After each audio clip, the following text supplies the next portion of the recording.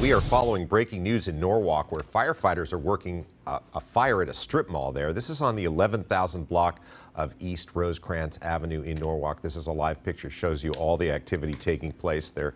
Looks like they have kind of a surround and drown strategy taking place right now, where they're pouring a lot of water onto the fire, but you still see flames coming from the roof of the building.